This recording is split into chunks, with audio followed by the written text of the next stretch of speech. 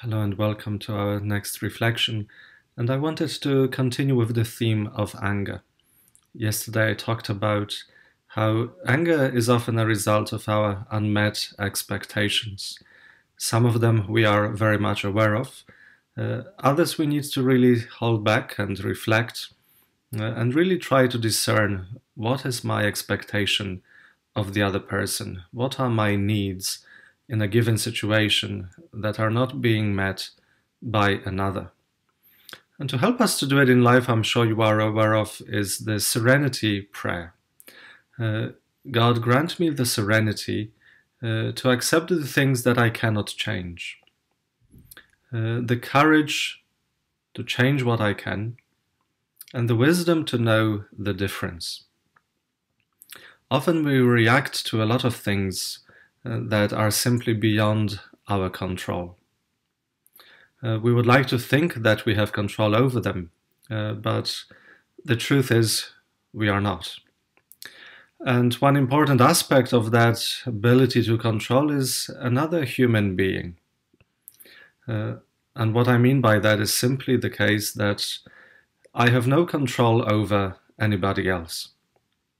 I may hold on to my expectations or my ideas of how the other person should behave in relation to me, how they should act, how they should speak.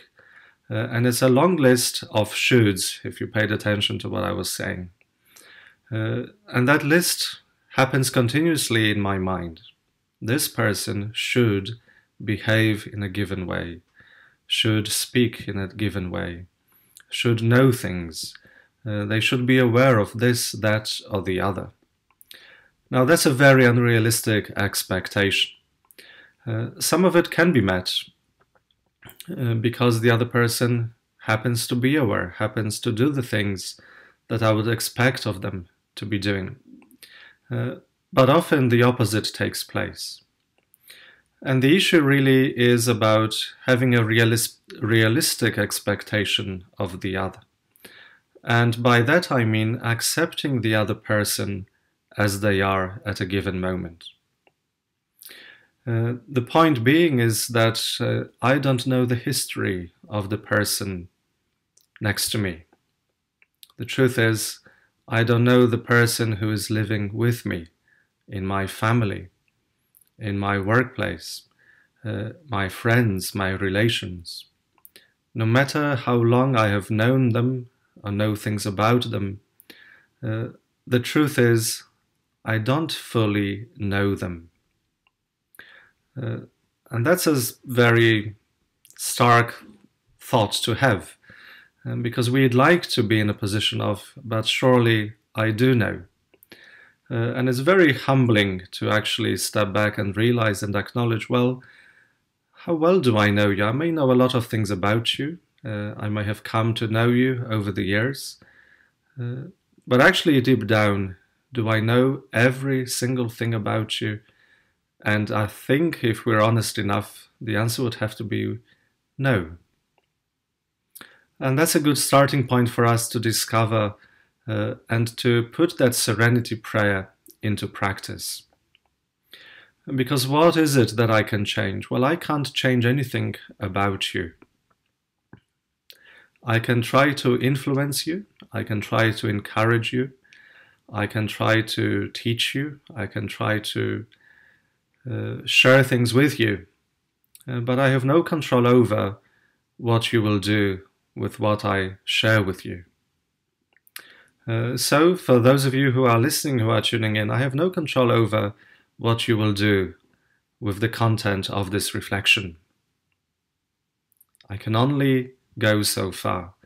The rest is not up to me. And that's an important boundary to have and to remember and to remind ourselves of in our life. That I am only responsible for so many things. The rest is the responsibility of the other. And if I remind myself of that, the chances are that my expectations of the other will become more realistic with time. There will always be new events, new circumstances that might highlight for me the need to adapt, to become more real in that sense. So the journey is a continuous one, but it is being made different by my awareness of what can I actually change, what I have control over. To expect you to change is one thing, but then to realize that I have no power to make you change is another, and that's an important one. Because that power ultimately belongs to the Lord, and it's up to Him to touch your heart in His own way, to make you aware, to make you grow, just as it is for Him to touch my heart and do the same for me. So to know the boundaries, to know what I can do is important in order to learn to have mastery over anger. Because sometimes and very often we get angry and we return to stir up this anger within ourselves over things that we have no control over. And it's also, and a lot of times, our choice to do it. But the point is, it gets us nowhere, it disturbs our peace, and most importantly for us to remember and become aware of, it is our choice. So we can perpetually get stuck fighting against something that is beyond our control. And the answer, obviously, the advice of the spiritual masters of people like Evagris would be, well, choose the fight wisely. Is this anger in relation to this helping you to become more like the Lord? If it's nothing you can change, let it go. To know the difference and to learn to accept. Anger is essential because without anger, you wouldn't have the strength or the encouragement to do something about the things that you can change. Anger, as I mentioned yesterday, helps you become aware of your values, of things you hold on to. Some of them very important ones. And so it does enable you to actually stand up for those. So there's the positive aspect of anger, that I use it for justice. I use it to stand up for others as well as for myself. We are not doormats. Being humble doesn't mean that I allow myself to be walked over by other people so they can do with me what they want to. I can actually stand up for myself. I can be aware of my own dignity.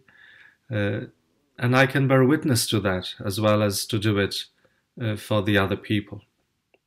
So anger is a great power for change, for transformation, if used wisely. It helps me to become assertive in the right sense of the word. So by assertiveness, I mean being able to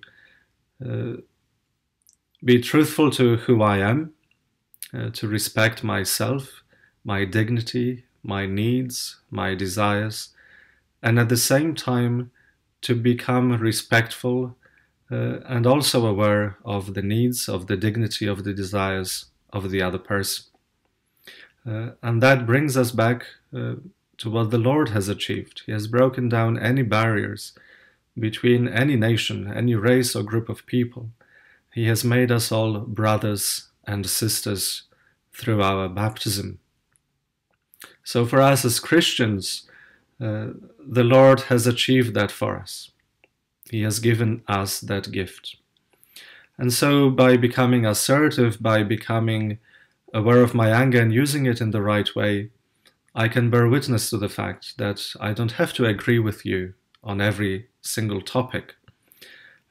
We don't have to see eye to eye on all the things. That would be impossible and life would probably be very boring. But I can still disagree with you whilst treating you as my brother and sister. All of this, if I allow myself to be in touch with my anger and learn how to use it appropriately. And sometimes that means letting off steam also. Anger, as I mentioned, can be very powerful. But to find the right ways of doing so. Not to hurt somebody else, not to hurt myself, but to release that energy out of my system. Sometimes talking to another person might help. Sometimes writing, sometimes exercising, doing something physical. Whatever it is, just be mindful of those two things. Anger is not meant to hurt the other person, and it's not meant to cause harm to me either. And so let's continue to be aware of this great feeling, this great emotion, whenever it comes to us, and continue to draw the lessons that it holds for us, and to use it well. Because as I mentioned, and for Evagrios, it is a positive emotion. It can be used positively and in the right direction. So let's pray for the guidance of the Spirit to help us to do so and to put that teaching into practice. God bless.